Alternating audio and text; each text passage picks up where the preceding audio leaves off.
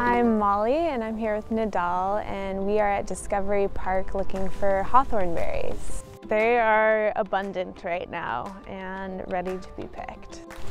This looks like a good one. So this is Nadal, and she is one of the apprentices at Project Feast in our 4-month culinary apprenticeship program. And she is from Iraq. Now picking hawthorn berries in Discovery Park. Who would have thunk?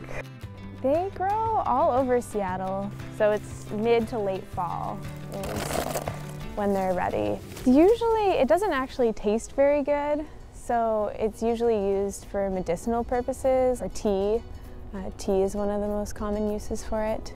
They're really high in antioxidants, and they increase blood flow. They don't taste that good, but they don't taste bad necessarily. Kind of like a tiny apple almost, but a tiny like bland apple.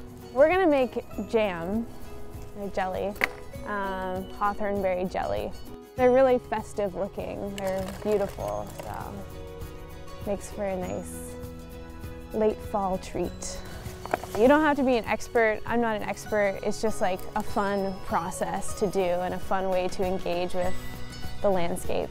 That's exactly what I love about foraging, is the process. Yeah, they're beautiful. Ah, yes. Now those